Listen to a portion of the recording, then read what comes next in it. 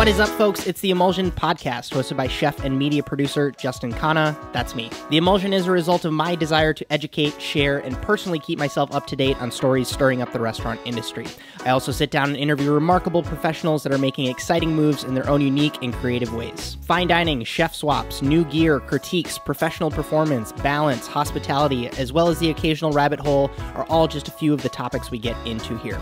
With the goal, of course, being that you take off your headphones or get out of your car feeling smarter, more inspired, or more connected than when you pressed play. Whereas the long ad read, you will not find that here because the growing gang of amazing folks on Patreon make it possible for me to hit the publish button every single Thursday, and I'm eternally grateful for their support. But more on that after the show. All right. In this episode of the Emulsion podcast, we get into all the stories that I've piled up on my iPhone since the last solo episode. So you bet your knickers it's going to be a good one. So it's great to have you here. My name is Justin Khanna, and welcome back. If it's been a minute since you've listened to this show, I've been on the road for a long time, and I had the fallacy that I would be able to continue to upload while I was on the road. But for some reason, I just feel a little bit more comfortable doing it back here in the studio. So that is what's happening. Let's get into some headlines. And yes, there are a lot of them on this episode. In a headline that I forgot to cover in the last solo episode, Denmark won the Bocuse d'Or for anyone that's in the competition arena.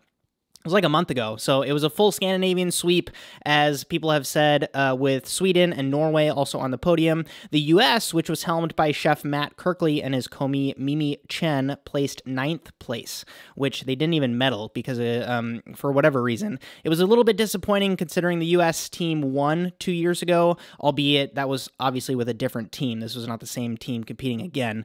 So shout out to everybody that competed. You're braver than me. I don't have any experience in the competition sphere.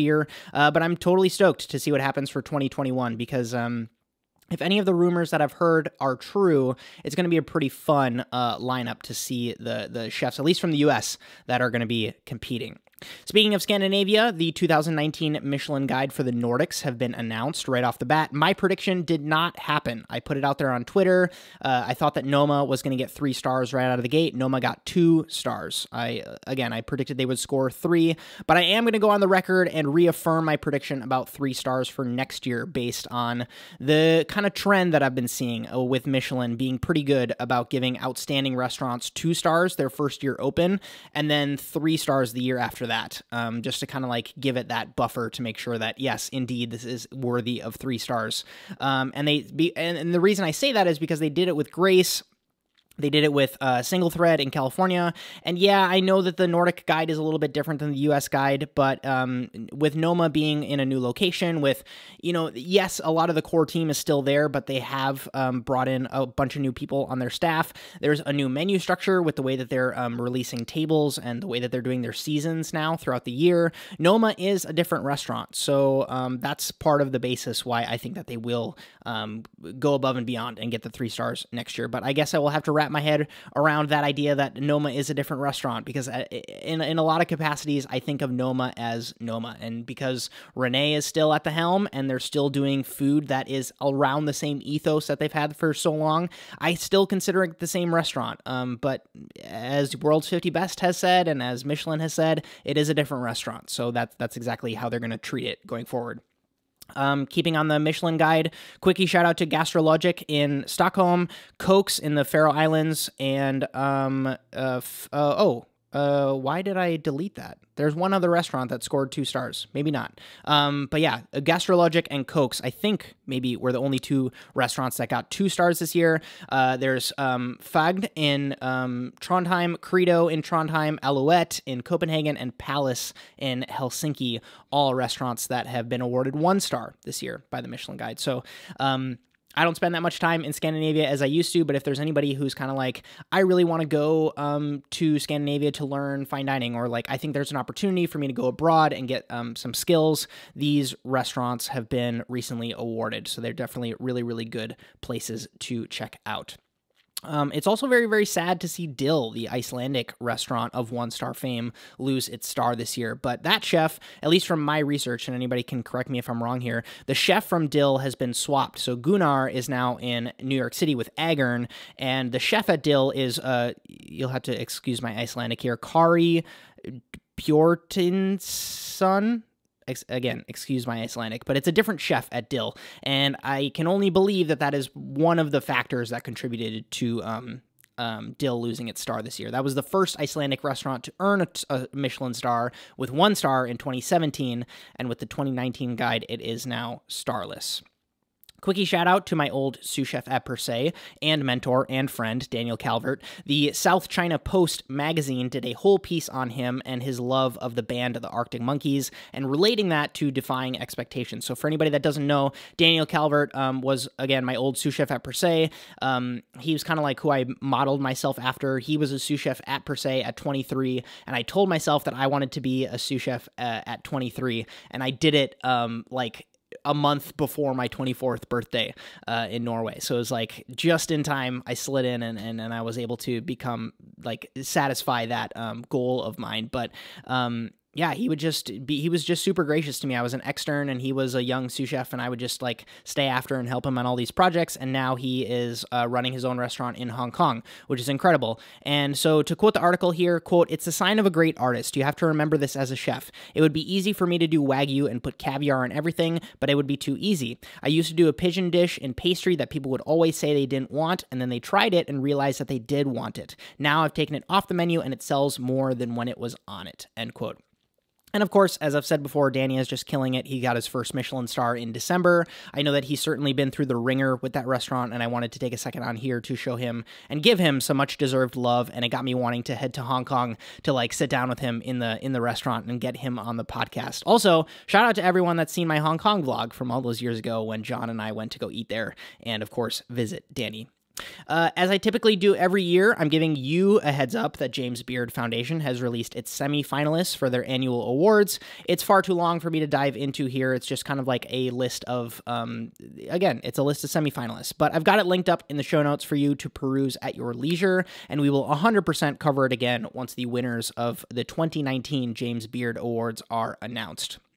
One bit I did want to cover, though, is this account on Twitter that I've been following for ages. It's the Restaurant Manifesto. It's at RestoFesto, I think, on Twitter, and they posted this tweet that kind of like got my head kind of turning a little bit, and it goes, quote, "Looking over the list of James Beard semifinalists and thinking about how so many unnamed chef de cuisines bust their asses every day so that figurehead chefs can get all the recognition," end quote.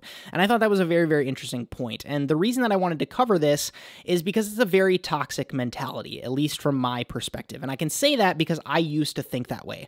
I used to have the mindset that, yo, this is bullshit. I spend 12 hours a day on the line cooking the main dishes on the tasting menu. I do so much of the plating. It's my mise en place that's being served out there. It sucks that chef takes all the credit when the awards come around. I used to be like that. And that's very, very... It's very selfish. It's a very entitled way to think because, listen, yes, if a restaurant is getting recognized for the food, you're absolutely right that you should be part of the congratulations if you prepare the food. But we've seen it before with Thomas Keller highlighting his chef de cuisines at Per Se and French Laundry, respectively, at awards like World's 50 Best. When he gets on stage, his chef de cuisines photo is right there next to his on the big screen, right?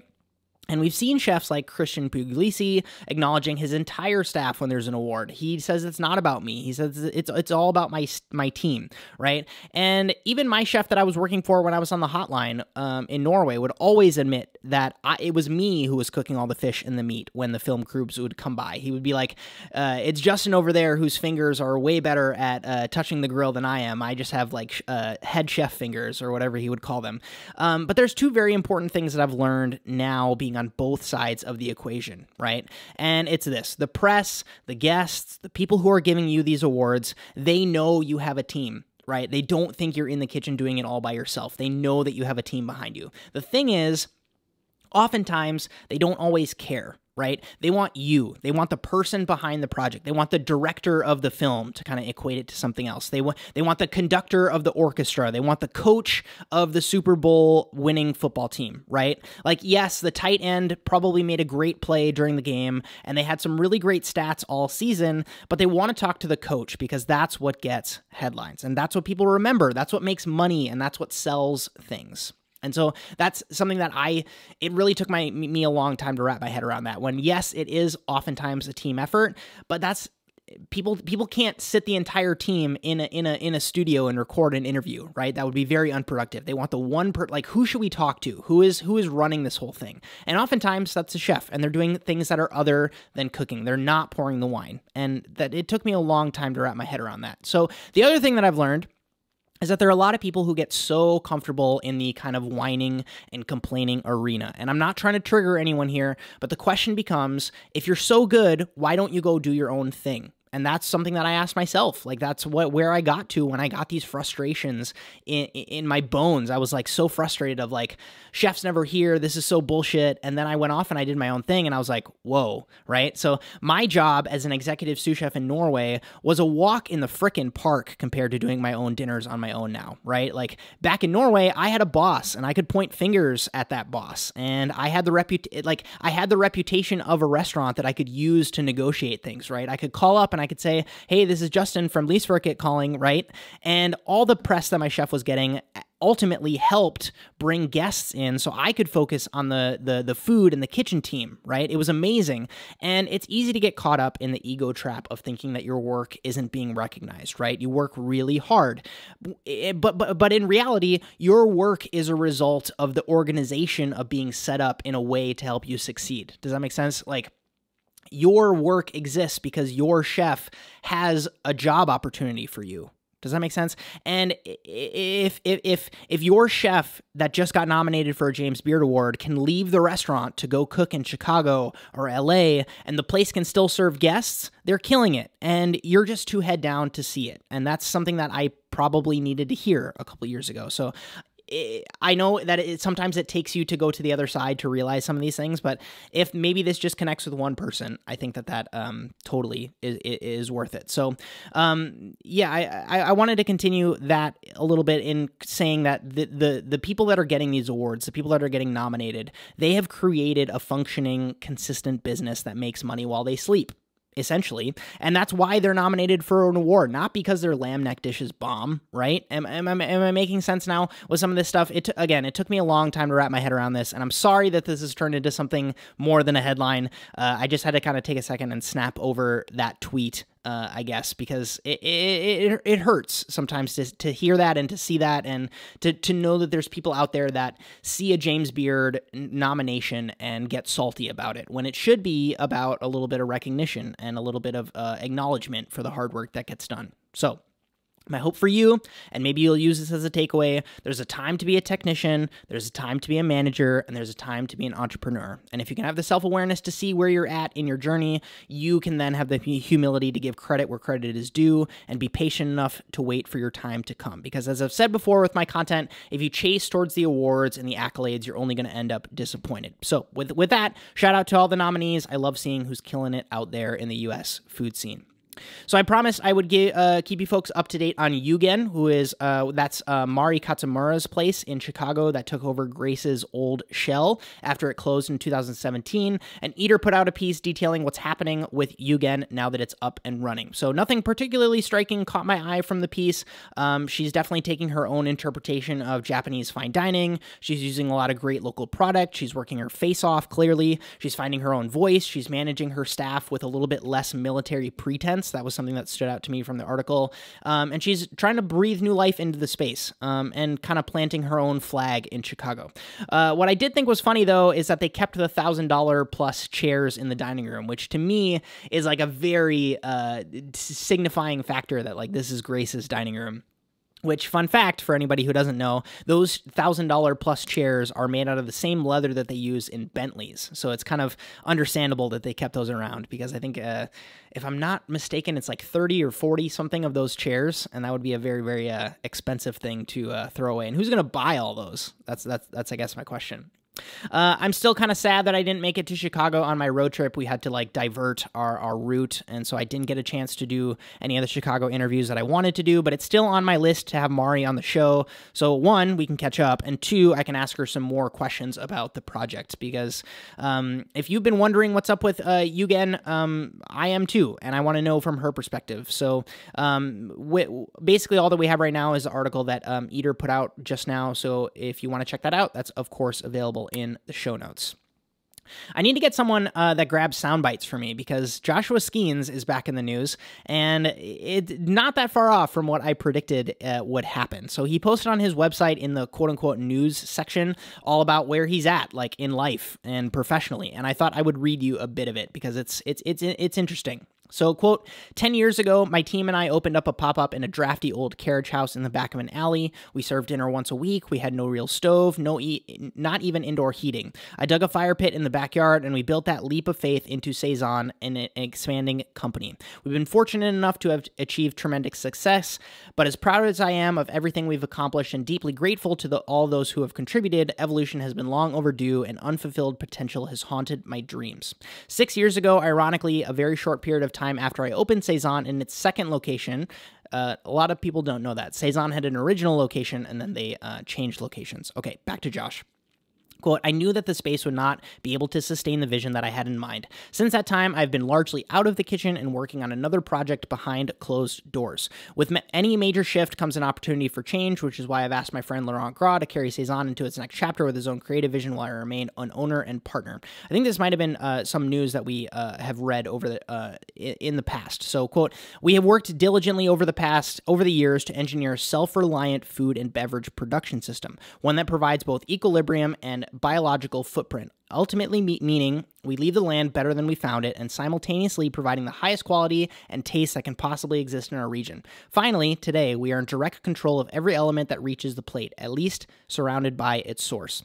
Skenes Ranch is a working ranch and farm, a quote-unquote restaurant, a lab, a school, a forum for innovators and collaborators, improving how we grow and raise food, and hopefully a model that reminds us to look at food as vitality, as nature intended, and to try and shrink our circle of consumption. It's a place that constantly reminds you to breathe deeply and live life to its fullest, end quote.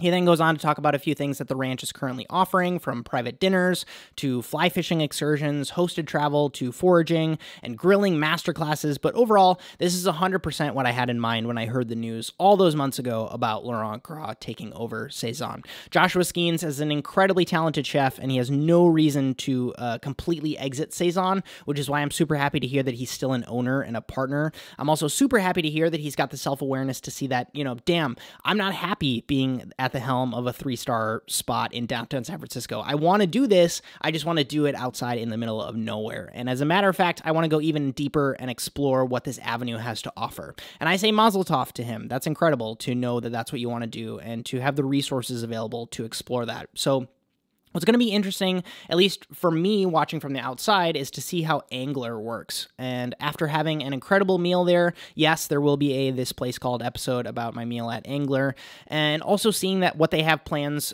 for as far as Angler LA, and they also recently announced Angler Seattle. Yes, this is a headline inside of a headline. I'm curious to see what Skenes' role will be in the Angler projects, because based on what I've experienced with meals at Saison and now at Angler, Angler is essentially a a la carte Saison, regardless of if he calls it an a la carte option. So if Laurent Gras is controlling the creative direction of Saison, will that affect the aesthetic and the food of Angler? Will it just affect the one in San Francisco? Will the LA one have a different food compared to the Seattle one based on the chef? How much of a stake does Skenes have in Angler if Angler is technically underneath the Saison parent company? I'm not in the know enough to have all the answers, but I'm going to continue to keep my eyes on the brand because love or hate Josh Skenes, he's a different breed of chef, and I'm very, very intrigued to see what happens next. And that is actually not all I have about Josh Skenes. The news broke about a scandal with him and Barbara Shi, who is an investor in Saison, and the story basically goes like this. So Barbara wrote Saison a check in 2013 for $300,000 and basically said, pay it back in a year with some interest, please. Then, quote, Saison did not repay the note, instead producing a new one for $315,000 to include accrued interest. This allegedly reoccurred annually until the plaintiff demanded payment in 2016, at which time the note with interest had reached $394,526.71. So almost increasing by 33%, basically, that loan. So The reason why he didn't repay this whole entire thing almost 3 years later is a little bit shocking. So the article says, quote, among other claims, the plaintiff alleges that Saison Dining and Saison Group's funds were quote, used to pay for and maintain Skenes' personal lifestyle, including but not limited to paying his personal credit card debt, funding his extravagant wedding in Japan, and funding his and his family's personal travel. End quote. And basically, she's taking them on in court to pay the initial amount plus interest plus any legal fees, which is completely understandable, right? If you write someone a check and they don't give you your money, you're entitled to your money back. But what's crazy is the fact that Saison isn't apologizing or trying to keep this under the rug. They're like denying the entire thing. And this is a statement from the restaurant. It reads, quote, this most recently filed lawsuit is a breach of contract claim against a separate and independently owned company which is not connected to Saison Restaurant. Still, this suit shamefully attempts to smear our good name solely for publicity reasons in a frivolous matter which is completely without merit. Our attorneys are still evaluating the many bogus claims contained in this suit, which we plan to vigorously defend in court, including pursuing cross-claims against the plaintiff for its defamatory actions. End quote. And the craziest part about this whole thing is that you can read the whole complaint in the Eater piece. Like, it's all public knowledge. And I have that linked up in the show notes if you're a legal buff and you want to get into that. But I'm not attempting to say that I know anything about Josh Skenes' personal life, and I've never met this Barbara lady, but I do have a weirdly specific angle on this, and that's the fact that John and I, actually, when we were going to San Francisco, our initial reservation at Angler was for 4 people, and 2 of those people backed out because they knew Barbara, and they knew the story, and they didn't want to support any of Saison's businesses. So that makes me think that this isn't a hoax, and Saison is, you know, like, take that for what it's worth, right? Basically, that seems to me that this isn't a fake thing. They're just trying to keep it as low profile as possible by denying it so that it doesn't blow up. At least that's from my perspective. If any of you folks know exactly what's going on with this whole Saison fiasco, please let me know. And I get it, right? The amount of money just teleporting around in the Bay Area for projects rivals certain countries' GDPs, right? So the kinds of people that Josh was probably hanging out with wanted to see certain things, whether it's a fat whip or a new watch or even new equipment in his kitchen. And I'm not going to judge, right?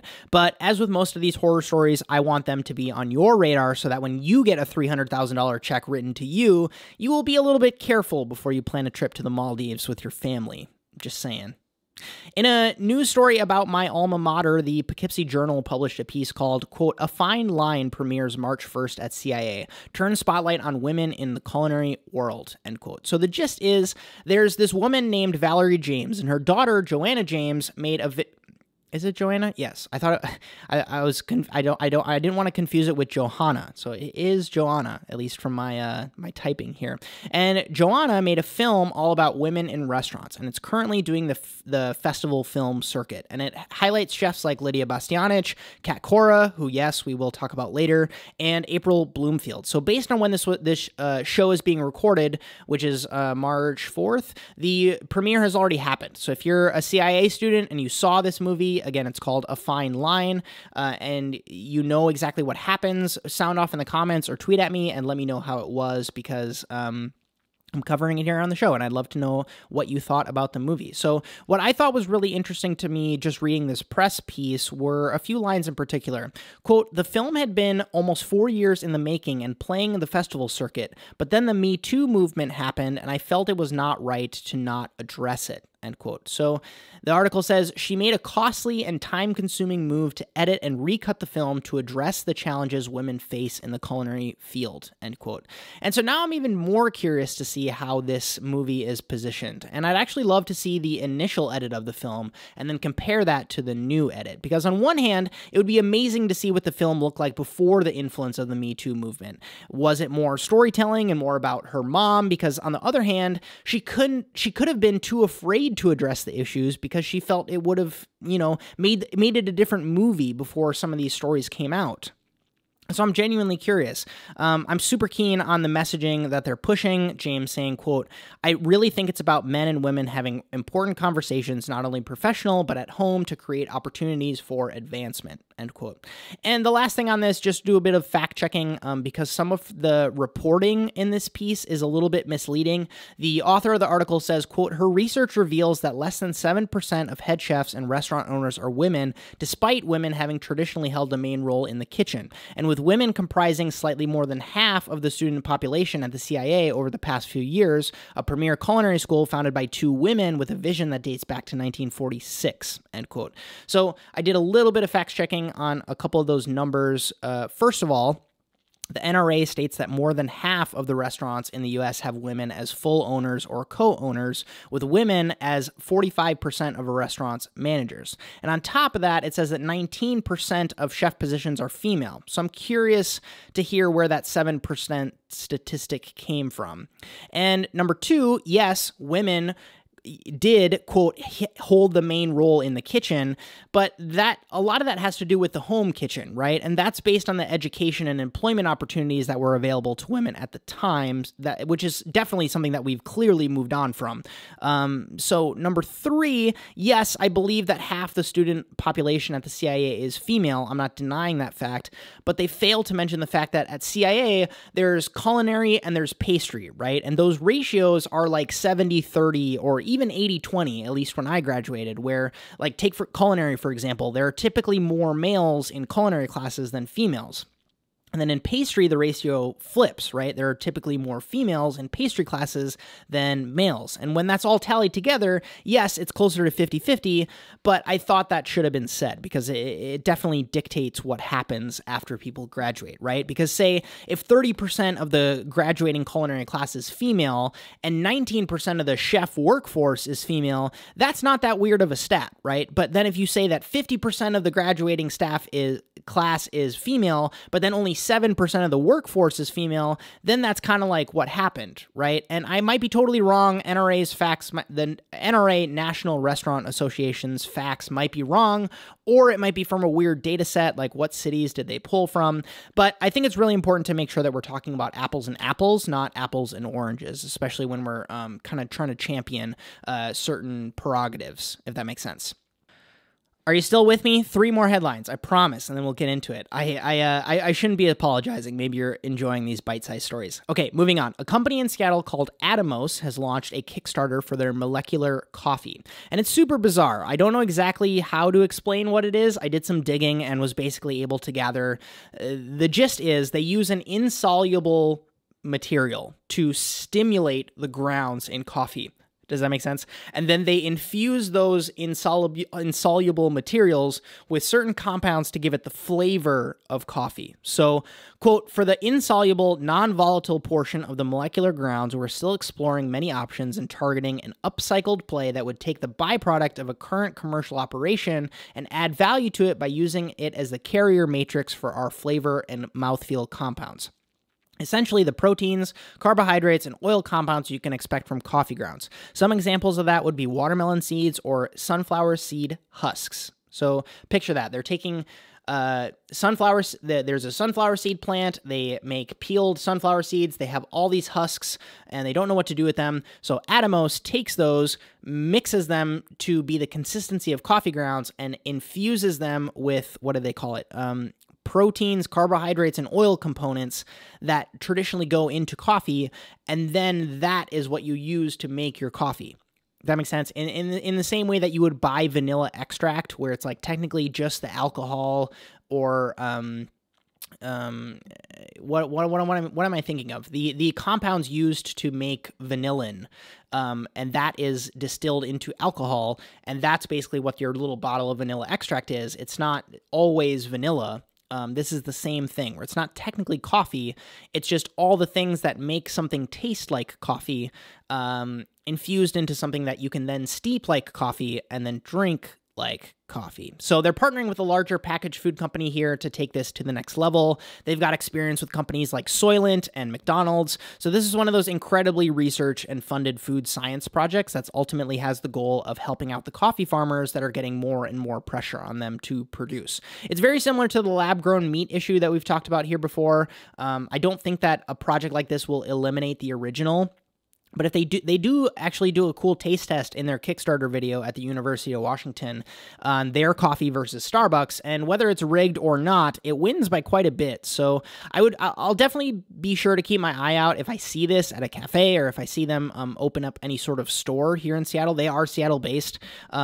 I would love to drink it and use it as today's beverage, or even like I normally have 2 to 3 cups of coffee a day. And so to have like 1 cup be original and then have the other cup be something else, I mean, I'm already doing that.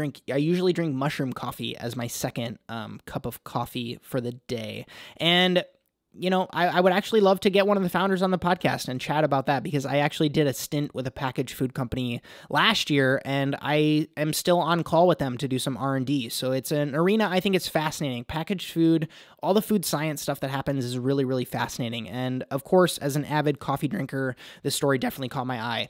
Molecular coffee. What does everybody think of molecular coffee? It's very interesting. Ever since El Bulli closed back in 2011, that was essentially right when I was beginning my real culinary journey, I've been waiting to see what Frantzen would do, and they just dropped the news that the El Bulli Foundation is going to begin their work in February of 2020, so a year from last month. In 11 months, they're going to start their work. So no, they will apparently not serve food, but the organization, named El Bulli 1846, will be staffed by a team of around 20 professionals with different backgrounds, including philosophers, cooks, journalists, and nutritionists, who will all be tasked with exploring new culinary techniques, and I could not be more excited about this. I was literally just talking with someone the other day about the fact that we've gone a few years without any intensely experimental modernist cuisine in the mainstream. And so what I've noticed is, like, there's a value, I think, in cherry picking the really thoughtful or fun techniques that came from that era and infusing them into your food. And it can be a really interesting way to blow people's minds in 2019, because what we essentially have, and I'm guilty of this too, is this culture of fine dining around wood fire, around cooking with vegetables, and basically doing both of those things plus luxury ingredients, right? Truffles, caviar, foie gras, right? And most of that also has a focus on French and Japanese frames of reference. We've talked about that on the show before. And so I think that's really fascinating that El Bulli was not that. El Bulli was kind of like trying to get away from old school French. It was trying to not be Japanese. But I'm really excited to see what the work that they produce is, and what it does, and how it ripples outwards, and how it's going to benefit all of us in our creativity, because that's what Frantzen is supposedly all about. Also, side note, I'm 100% committed that if Frantzen decides to do a creativity-focused meal, like if he's actually going to flex on people and do a meal, I will pull all the strings that I have to do to be at that meal, because it's one of my biggest regrets that I never got a chance to eat at El Bulli, and I would love to attend something that he creates. So I'm just putting that on the record. If anybody sees anything related to El Bulli doing a dinner, buy a ticket and I will reimburse you, I promise. Or you can come with me. I don't really care. I just really want to go eat Frantzen's food, because he's not going to be around forever, and I know that. Okay, last headline, I promise. Phil Vittel reviewed Next, who has a new chef de cuisine. Edgar Tinoco helms the kitchen these days, replacing Jenner Tomaska. And this is his first menu where he's bearing all of the weight. It's called Silk and Spice. We covered this when they announced the menus for the upcoming season. And long story short, he gave it 3 out of 4 stars. So nothing crazy bad to say. If you want to read the full review and see the food, please do. I definitely think they're doing a lot of really fun food, especially on the Indian spectrum, which I was, of course, excited to see. But Phil Vittel's explanation of why he gave it 3 out of 4 stars was, quote, enough dishes lacked that transcendent quality, which his kitchen so often delivers, to rank Silk and Spice among Next's finest efforts, end quote. So 3 out of 4 stars it is. All right. Whew, we did it. Everybody take a deep breath. That was a lot of headlines. As it goes, we had a lot to get caught up on. I want to take a few minutes here to thank the newest amazing folks on Patreon for their support. It's been a little while, but we actually had a lot of people pledge their support. So we have Nick S., Zena O., Jose D., Andrew L., Michael T., Alex H., Calvin H., or Calvin T., why did I say Calvin H, Calvin Harris. Calvin Harris supports me on Patreon. No, Calvin T is better than Calvin H because Calvin T supports me on Patreon. Wowzers, you folks are amazing. If you want to see how you can support the show for just $1 per month, please head over to patreon.com/JustinKhanna. I actually have this weird glitch over the past month where a few people's pledges have been declined on my Patreon account. So it's technically operating under capacity, and it has been for a few weeks now. So I went ahead and I actually opened up 5 more slots on the mentor tier until Patreon gets back to my tech support ticket. So there are technically 15 spots now available on the mentor tier. So if a couple more people want to join, that's available, and I look forward to scheduling some coaching calls. And I plan on going, picking up a few things for next quarter's Gearbox from Japan when I go to Japan. So there will be some fun Japanese stuff in the next Gearbox. So if you want to join that party, that is a $50 a month tier. You get monthly coaching check-ins with me, those last 30 minutes.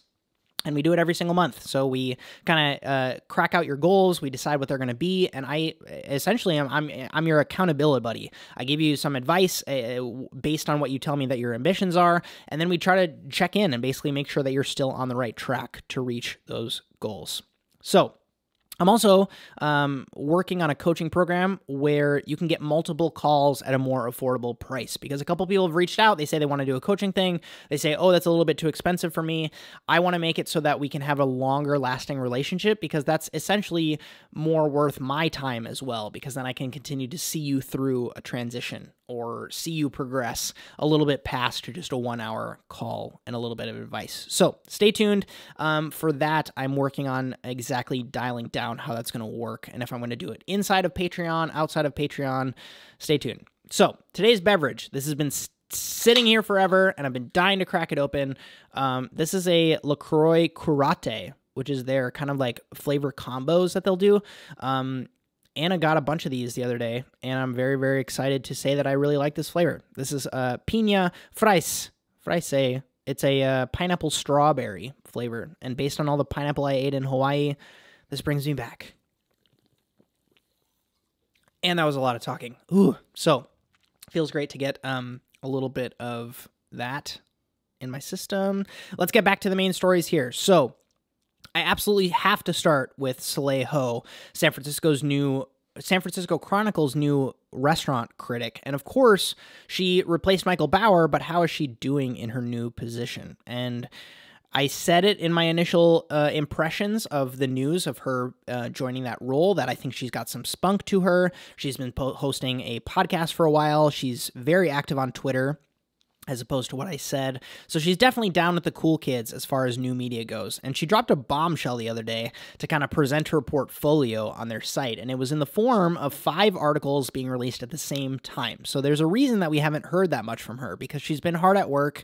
And what that's effectively does, her releasing 5 articles at once does, is it makes sure that when you go to the Chronicle's food section or the restaurant section, it's now densely populated with stuff. So you have a bunch of Soleil's stuff to read. So meanwhile, and this is pretty crazy, there was also news of her rules to reviewing restaurants. So she did both at the same time. And so I'm going to dedicate a bit of this show to kind of dissect some of what Soleil has been working on and what that means for the San Francisco food scene. So let's get right into that. So right off the bat, most of you might have seen it. She is eliminating stars, and that has been one of the pieces of news that has garnered the most attention. So every single review that she produces will be starless. You won't find a witty quip at the end, and then the price, and then the address, and then 2 out of 4 stars, or 4 out of 4 stars, right? She's just doing away with the practice altogether, which is something that we've seen with critics like Jonathan Gold in the past. And I think it's incredible how transparent she's been with the whole process, saying on the Chronicle's website, quote, "When I review restaurants, I'm talking about their context, how they exist in the world. I want to describe the images and feelings restaurateurs and chefs produce in with me, the choices they make with their menus, architecture, marketing, music, to share the experiences I've had in restaurants with you in fresh and interesting ways. I think my qualitative assessment of a place is much more valuable than a quantitative one. If I used a star system, a playlist featuring lots of tracks by The Police would probably merit 2 stars, while one heavy on the Rihanna would receive 5. Makes sense to me, but it's certainly not fair," end quote. And overall, she's got a much more daunting job with the right? Well, while my flavor and execution video still technically applies here, she's talking about atmosphere and music and the wine list and all ways into what she writes about, as opposed to, you know, my little This Place Called videos. But it's absolutely one of the reasons why I've stayed away from star ranking in those as well, because I said it in my flavor and execution video. I think that a taco place can be just as prolific as Californios in San Francisco, which has 2 Michelin stars. Do you know what I mean? So I also think that it prevents such a dramatic reaction. I think there's been so many times when we've seen critics from the New York Times or, of course, Michelin, or even like Bauer back when he was the critic of the San Francisco Chronicle, they drop a review and people kind of glance at the headline and that's what they kind of talk about. They don't talk about any of the details. They don't talk about the actual writing. They just talk about like, oh, that place got 2 stars. But in reality, it only had a few things wrong with it that prevented it from getting 3 stars. And, you know, like if you're a consumer, what if those few things that were wrong with it had to do with the wine service and you as a guest don't happen to drink wine? Well, that probably means that you're going to have a 3-star experience, right? But then the question becomes, what the fuck is a 3-star experience? So I think that being a little bit more articulate, going a little bit more in depth, will kind of nip the headline reading in the bud and allow for more of a conversation, which also helps draw attention to the fact that going out to eat at a restaurant is such a subjective experience, and she's very transparent with that, which I'm, of course, a big fan of. And I realize that I haven't posed a question for you yet here in this show. What do you think about this move away from stars at the end of a review? Is it helpful? Is it hurtful? Do you think it's silly? Please let me know in the comments or tweet at me, or if I'm just in your ears, say, hey, let me know your thoughts. And hey, just because I interject random questions in the show doesn't mean I don't want you to sound off on whatever resonates with you that I'm talking about on this show. I'm all about the conversation, so let's start one up. Next up from Soleil, we've got her list of words that she refuses to use in her writing. This is back to some of the rules that she described for herself, and I think it's actually brilliant. So the whole piece is linked up down below, but I'm going to read a few of these no-no words here for you, and you can kind of take them for what you think they're worth. Crack, describing something like it's crack. Addictive, guilt, ethnic, slutty, authentic, kaffir lime, which you might be wondering why not use the word kaffir lime. She says, quote, the Chronicle style guide suggests makrut or magrut in place of kaffir when referring to citrus hystrix. The trouble comes from the fact that the word is a cognate for a slur used by white colonists to refer to black Africans in South America, end quote. I didn't know that. Phrases as well that she's trying to stay away from: the next big, the new, man food, girly drinks, cheap eats, and of course the phrase up-and-coming neighborhood. Aside from the rant that I've gone on before about putting creative constraints in place, I think this is immensely valuable for a writer to do. She's gone ahead and taken a look at these often inflammatory words or phrases that people will use to kind of get a rise out of people or to hyperbolize something, and she's just kind of keeping them off limits for herself, and I totally get it. I actually thought of doing something similar for my own menus, essentially taking the kind of crutches or the blatantly copied ideas or flavor combinations that I find myself constantly reaching for, and starting off a year with basically, I will not use these on a menu for 2019. So think of things like goat cheese and beets, or duck and orange, or carrot and miso, right? Like these combos that I don't think anyone is arguing is delicious or not, but it feels like such a cop-out when someone compliments you on your food, like, oh, those carrots are so good. And it's like, thank you. You know, it's like just a hollow sense of satisfaction because you knew it was going to work. You knew that carrots and miso was going to be delicious. And you didn't essentially do anything creative, and you essentially just did something that's proven to make people feel a certain way. And hopefully that was a good tie-in for those of you that don't read or read that San Francisco Chronicle, or those of you that don't write anything. I just think that's an interesting thing that us chefs can think about. Like, what things will we not touch as chefs? I think that can be kind of interesting to think about. So back to Soleil. As to why she's removing these words, she's got this fun little explanation. Quote, some might call this self-censorship or being too politically correct, but as a writer, I think pretending that word choice doesn't matter would undermine my whole profession. Moreover, if caring about other people means I have to find a better and more creative word than addictive to describe how good a bag of chips is, I'm fine with that small inconvenience of that, end quote. So next up, she published a piece about being anonymous, which I thought was really interesting because some of you might even look at her Twitter picture and you say, oh, that's a cartoon of what she looks like. And basically what she's saying in this not being anonymous piece is saying, you know, listen, everyone, I'm not anonymous. And this line in particular stuck out for me as a takeaway. She says, quote, "As one of the first full-time food critics of the millennial generation, I'm at the forefront of questions that the industry will have to consider eventually. I've been on the internet and posted all kinds of goofy stuff on websites since I was 15 years old. And as a millennial who graduated from college during the recession, I've had to diversify my career path with multiple creative projects or monetized hobbies and use my personal brand to get work and gain a foothold in my field.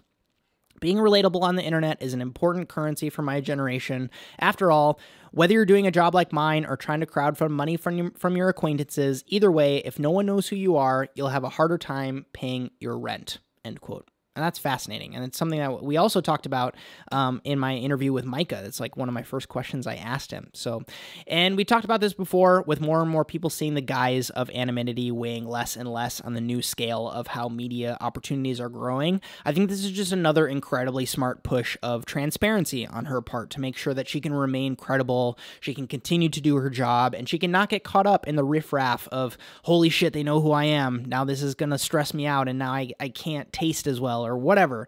For anyone wondering why critics would remain anonymous, for anybody who is coming up and they're like, why would anyone not want to say who they are? She gives this really great line in the article, quote, "Those minor precautions prevent the restaurant from over-preparing for my visits. Most kitchens can't drastically alter the food they deliver to me when they don't know that I'm coming, though they can toss a bunch of gratis shaved truffle on top of whatever random thing they hope to impress me with. Quote, pro tip, it's really obvious and that doesn't work. Truffles won't keep me from noticing other tables complaining that their salads took 45 minutes to arrive," end quote. And if this sounds like a lot about one food critic, please don't stress. I've got a ton of her other stories linked up below. It's actually in one link. As I said, it populates the entire San Francisco Chronicles page. So you can go ahead and read whichever ones interest you, but she also has two that I want to comment on. One about Chez Panisse and one about Thomas Keller's La Calenda, which we've covered here on the show a few weeks ago. Where, contrastingly, her experience was a little lackluster at Chez Panisse, she was pleasantly surprised with her meal at Calenda. And after reading through both pieces, it's very refreshing how she's able to articulate why certain things struck her the way that they struck her, and how she takes these things outside of the meal and kind of incorporates them as frames of reference to how she's thinking about the meal at a certain place. And she says, quote, "The final verdict, when Thomas Keller, a white American chef, puts his name on a Mexican restaurant project, it is indeed an example of cultural appropriation. That is a fact. But here are questions that one has to ask in order to go deeper into the spirit of what appropriation actually means. Who is benefiting materially from this project? Keller and his very rich partners, of course. But does some of that profit go towards investing in the talents of people who truly got skin in the game? Are the right people receiving credit for what we've experienced in this restaurant? From what I've seen so far, I believe the answer is yes," end quote. So again, a great example of like, yes, the meal was amazing and I thought my experience was XYZ, but also the question on everybody's mind with a lot of these restaurants is like, what do they stand for in certain regards? Or like, what about the scandal about XYZ, right? And she's not afraid to include some of that in her writing when she's talking about these places, which I think is great. So in the Chez Panisse piece, she says, quote, "Overall, the experience of dining at Chez Panisse is so comfortable, its culinary philosophy absent of any sense of urgency.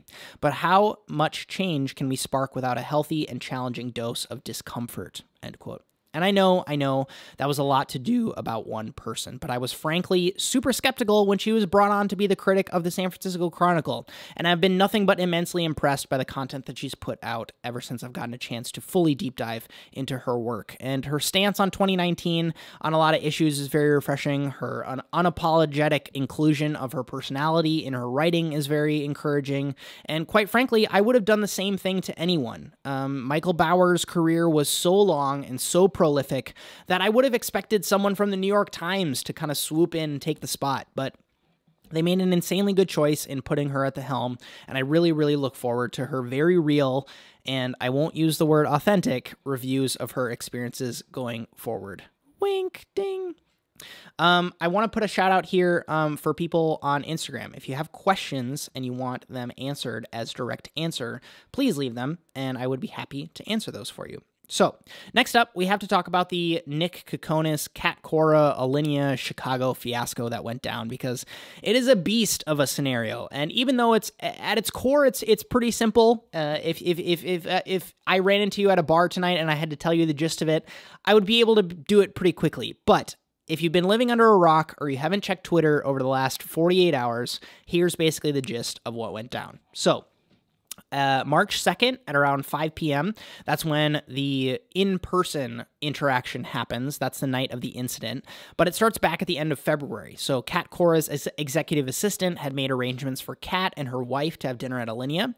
They were able to give her a table at what she thought was 5 p.m. on the 2nd of March, but it was actually 24 hours and 15 minutes before then on March 1st, aka they got the date screwed up. And now, this is from the Medium piece that Nick Kokonis wrote, quote, Friday, March 1st evening, Kat Cora did not show for her booking. We reached out and offered to reschedule for Saturday at 9 p.m. in the salon. Veronica Van Sant, her assistant, confirmed this change and we refunded the difference, end quote. So, picture this now. So, executive assistant books the table. It's for March 1st. Kat Cora doesn't show up. Alinea reaches out, says, okay, she didn't show tonight. Would you like to rebook for Saturday? Executive assistant says, yes, that's totally fine. So they apologize. The assistant and Alinea have some back and forth about rescheduling. And here, to me, is the point where all the confusion happens, because this all goes south now. So on March 2nd, quote, I called Veronica and we spoke about the following. I asked for confirmation to cancel and refund the booking. I stated that if Kat arrived at 5 p.m., we would not have a table for her. Veronica said something along the lines of, well, I am worried they're going to show up because I tried calling and they won't answer. They are in Chicago and I am not. Grant knows her. Can't he just reach out and let her know? I responded that I certainly can ask Chef Ackett's. However, we do not have any contact information for Kat, and I doubted Chef would be able to reach out. I also stated, and this is Nick talking, I also stated that it was her responsibility to inform Kat since she purchased the booking. She was huffy and said, okay, but they are friends. I thanked her for her time. I reminded her I was canceling the booking and that she would let me know if we heard from Kat.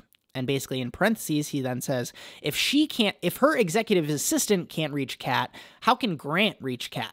That's a very interesting point to add. So then, the following unfolds on Kat Cora's Instagram. This is after she shows up at Alinea.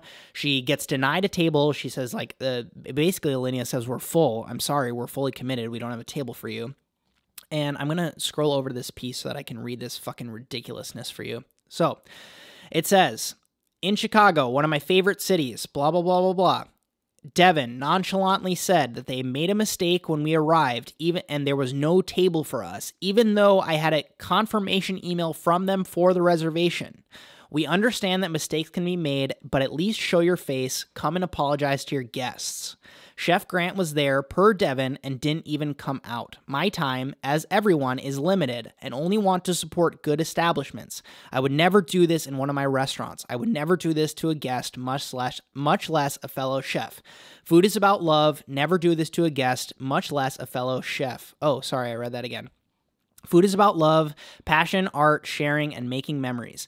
Arrogant, disrespectful, but happy that I got to enjoy Girl and the Goat instead, who welcomed us with open arms and without a reservation. Blah, blah, blah, blah, blah. Then she says, Chef Grant, you should take a lesson on this from your mentor and my friend, hashtag Charlie Trotter, rest in peace, or even some of our other fine colleagues. And then she fucking tags Anne-Sophie Peak, Art Smith, Thomas Keller, David Chang, Curtis Stone, Dominique Kren, Michael Mina, Graham Elliott, Rick Bayless, and Jose Andres. What a psycho. What a psycho. I read that and I was like, whoa, this is crazy. So that unfolds on Kat Cora's Instagram, and it's a post that she's deleted since then. Like, you can't find this. Thank goodness Nick has screenshots of it, and he put it in the Medium article. But anyways, Nick then adds, quote, Miss Cora believed that she deserved a table at Alinea despite no showing on Friday, rebooking and canceling on Saturday, and then just showing up to quote-unquote support Grant per her Instagram post later in the evening. Our staff described her as one of the most difficult situations they have ever encountered. I realize this also drags us down into her litter box, cat pun there, but such is the unfortunate state of social media these days. Ultimately, it's my job to stand up for our team who do their very best every day to uphold an incredibly high standard of service, often in difficult situations. End quote. Okay, so there are the facts. Feel free to pause this, read the full Medium piece, and come back here before I give my opinion, even though I've already kind of given my opinion a little bit. Chances are you've already decided where you stand on this. There is no shortage of chefs and entrepreneurs and industry folks that have come out in support of Alinea and Nick in this situation. But the same goes for Kat. There's been a lot of people who come out in support of Cora. The problem with it is most of the people that I've seen that support Kat on her now deleted Instagram post, they did so after reading her post and her post only. Does that make sense? Like, they read her little mini rant on Instagram, and then they were like, oh my God, how could they do that to you, kind of thing. Do you know what I mean? So they didn't get both sides of the story, because she painted them in an incredibly harmful light, and it's really shocking and unfortunate to see the support roll in for her without hearing both sides of the story, right? So I personally don't follow Kat. I still don't follow Kat. And so I was absolutely receiving a biased stream of information from retweets and replies from Nick on Twitter. That was like the primary direction of news that I was getting from this whole situation, was from Nick's side. It seemed to me, though, like most people who got the full story landed in the camp that I'm in, which is basically like, at a certain point, certain people reach certain levels of fame and entitlement and perceived status that hearing no is not part of their vernacular anymore. And it's a really, really jarring experience when it happens, right? I feel like no shortage of us have seen it happen. This seems to be an example of just that. And as one of you let me know when you suggested this story, it's the bouncer at the nightclub syndrome, right? Like, listen, girl/guy, you might have 100 million followers on Instagram, and you might have let everyone know that you're going to be here tonight, but we don't have space. It's like a fire code thing. Like, we can't let any more people in, right? Or there's a buyout tonight. It's a private event. We can't let you come into this club tonight, right? Or insert any reason why people get turned away, right? And it's part of the reason that you wanted to go to Alinea in the first place. It's exclusive. Not everybody can get in. It's one of the reasons why you're excited to go. And this never would have happened at Tony's Fish and Chips bar. That was a totally made-up restaurant, by the way. Tony, I'm sure your fish and chips are bomb, but you get the point, right? Like, she would have not done this at a Denny's. If Denny's was fully packed, she would not call out Denny's on Instagram. I really did my best here to think about being devil's advocate too. Like, how frustrating must it have been for Cora to have given this task to her executive assistant only to see things happen this way, right? How much does it suck if you promised your wife an amazing meal at Alinea and then all of a sudden it falls flat, right? And I can't seem to come up with a way where she's right in this scenario, which is a little bit frustrating. But this is the Emulsion Podcast. Your opinion matters just as much. So if there is any sort of reality where you consider that Cora is correct and that she was in the right, I would really, really appreciate your thoughts down below, because from hearing both sides of the story here and actually seeing her, like, if she was that proud of how she behaved, she would probably leave that Instagram post up. Does that make sense? So, sharing a little personal story here.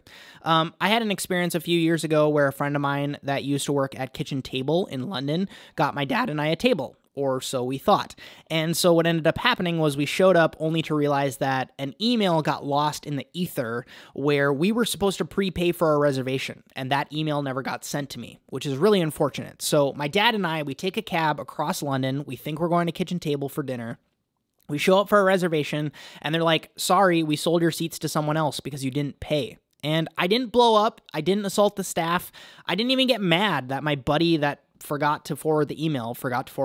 I just said, thank you, maybe next time. And we had a really great meal at Ollie Deboo's place just down the street. So I don't know. That's like, I don't have a story where I have ever felt that way. Like I got shorted. And maybe that's like, that would be a goal of mine in being so public with all the stuff that I do, is that, like, so many of you know exactly who I am as a person, and that's kind of like, I would be really upset if there was ever a point where I got so upset where I would feel like I was getting shorted, or that I deserved a spot at something. I don't know. I hope I never get that way. I hope none of you ever get that way, and I think that this is like just a really glaring example of the other side. And egos are rough, man. Like, this just seems to be a case of egos at play. No one deserves to be screamed at because you're having a tantrum because you didn't get what you wanted, right? And I also think it's a great example of choosing the high road, right? Can you imagine if Alinea saw Cat Cora blow up and they got nervous about what the ramifications were on Instagram and they gave up someone else's table to make sure that Cat Cora got a spot just so that they wouldn't get called out on Instagram? And then all of a sudden, Joe and Jamie from Chicago, who have been saving up for months to eat at Alinea, don't have a table because they had to seat the Iron Chef at 5 p.m. Like, can you imagine? Dude, that would have been incredibly harmful for the restaurant. And it's way easier for me to sit here and analyze all the potential ways that this could have gone. But I'm just happy to see it play out in an honest way, right? But the bigger question of the day here, where do you stand on this? Where do you think that this situation, like, do you think that it's right? Do you think that it's wrong? I'm genuinely curious. Like, do you agree? Do you disagree? Have you had an experience like this? Please let me know in the comments or tweet at me. I think this is another incredible example of Nick killing it on the internet, taking the time to write this piece to kind of get ahead of it and state the facts of this is exactly what happened. Being the PR guru that he is, he's consistently doing great things for the restaurant and making sure that the brand always stays true to what it stands for, which is great hospitality. So, man, if you would have pitched this to me as a fake headline at the start of 2019, I probably would have chuckled at it, but looky here, it really, really happened.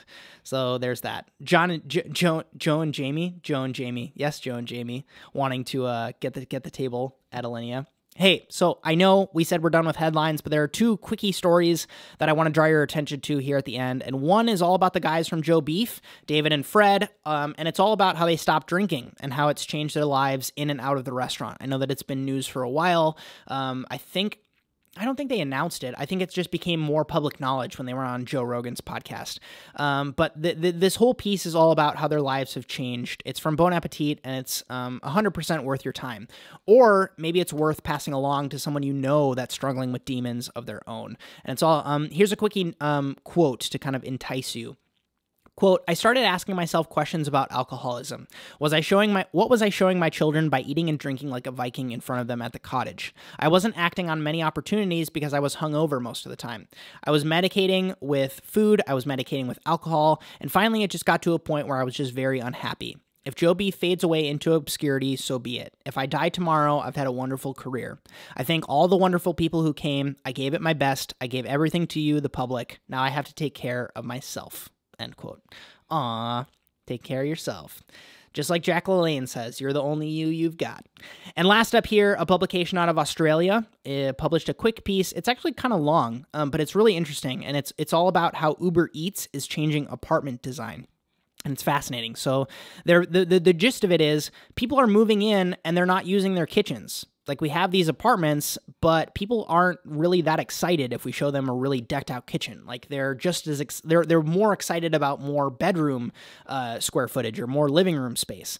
And so their takeaway from that whole process was kitchens don't have to be these central fixtures in a home anymore. They can be almost an accessory, right? Because so many people are ordering in for dinner using things like Uber Eats. And you know, things like these other problems they're dealing with, like, oh shit, now we have to worry about tens of cars that roll up at 8 p.m. every night to deliver dinner. How do we do that? And, you know, they're also asking themselves a question, is this just a trend and we're accommodating this kind of flash in the pan for these apartments that we want to last for decades? Is this going to fizzle out and then people are going to all of a sudden want kitchens again? And it's a fascinating read, and you folks know how I'm really trying to keep a pulse on how the food delivery model integrates with food businesses. So this kind of flips the script to think about the architect's perspective, not the consumer. Yes, the consumer, but not the restaurants or the delivery companies, but it's talking about like the people who design the places where your food is ultimately going to. Does that make sense? So, I also kind of realized that I haven't been taking questions for direct answers. So, again, we had to restart the live stream because we went over. So if anybody has questions they want to leave for direct answer, please leave them here because we're live on Instagram right now. And so if anybody has questions, I would love to answer your questions for you. So let me just actually wait here for a second and scroll back through here. Sorry that Instagram Live has a thing where they limit you at 60 minutes for your thing. Sorry, I keep flipping the camera, guys. I'm so sorry. Does anybody have any questions? Questions that I can help answer? Hello to everybody joining. Hello, hello, hello. For everybody that's joining late, the reason that I'm not taking some of the questions that I have already is because I put out a thing on Instagram today about Ask JK, which is my YouTube question show, and I'm trying to not spoil any of those questions here, but I also don't want to... I do think she handled it poorly. Yes, that's very true. Sad, sad, sad. Okay, well, you know what? We're going to move on to this non-industry story. If anybody thinks of a question, please let me know. This week's non-industry story has to be me getting engaged, right? I proposed to Anna while we were in Hawaii. She said yes. You folks have been amazing on Instagram and Facebook showing some love. It really, really means the world. We are super happy. I know it's not something that I share that much on the channel or anywhere on the internet, really. I mean, like, I'll share when I'm with Anna and when we're doing cool stuff. But I don't really share that much of our relationship on the internet, and that's by design. I don't really want our relationship to be used to gain followers or get sponsorships or even serve as entertainment for people. I think our relationship should be our relationship and nothing like exclusively that. So this kind of is like a life milestone for me, and I think that should be newsworthy. So I thought I would share that and give a little shout out here on the show. But where this does become industry focused, though, I decided that I wanted to have Anna on the podcast because we went through this really rocky period in our relationship where I was working in kitchens and she was in university. And we were long distance for a while, and she doesn't cook, but I cook. And there's a bunch of like topics that we resonate on together, and we've clearly been successful at it because we're happy and we're engaged now. So I've decided to have her as a guest on the podcast. So that will be fun. You guys will get to ask your, what's it like to date a chef questions that you might have, and also talk about a topic that I don't get often, which is dating outside of the industry. I have very strong opinions on that, and I haven't really shared them that much because there hasn't been that much of an opportunity to do so. So I'm looking forward to having her on the podcast and putting a mic in her hand and then seeing what happens from having my fiance on the podcast. So we're going to record that this weekend, so stay tuned for that. I will put a post on Instagram where I can take questions from people, so stay tuned for that. That will be on Twitter as well. So that's going to do it for this episode 92 of the podcast. Shout out to you for listening. It is great to be back. Stay tuned for changes on Patreon coming very, very soon.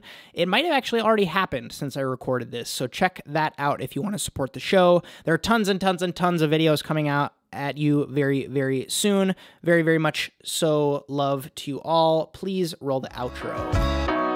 We did it. You're in outro land now. Thank you so much. I appreciate your ears more than you'll ever know. Hey, by making it to the end, you're the type of person that I want to speak to directly. This little production is constantly growing. If you enjoyed this episode, if you like what I'm trying to do with this show and want to make sure more people can find us, a free way to help out that takes less than 3 minutes is to leave the Emulsion a great review on iTunes. If you didn't enjoy this show, please also leave a review. I'm happy to take any constructive feedback you've got. If you want to learn more about supporting this show with your hard-earned cash, patreon.com/Justin Khanna is the place to do that. I've got tiers starting at just $1 per month. Let's say you just like being involved through suggesting stories to be covered or asking questions to my interview guests. You can stay up to date by following along on Twitter or Instagram. That is linked up in the description for your convenience, or always available on justinkhanna.com. If you're on YouTube and listening, you can take this show on the go because this is available on all podcast platforms, including Spotify. And if you prefer video versions of things like my interview shows or the shorter intermezzo episodes, and you're listening audio only, please check out my YouTube channel to see more of that. Now's normally where I'd say my name is Justin Khanna, and I hope you have a good one,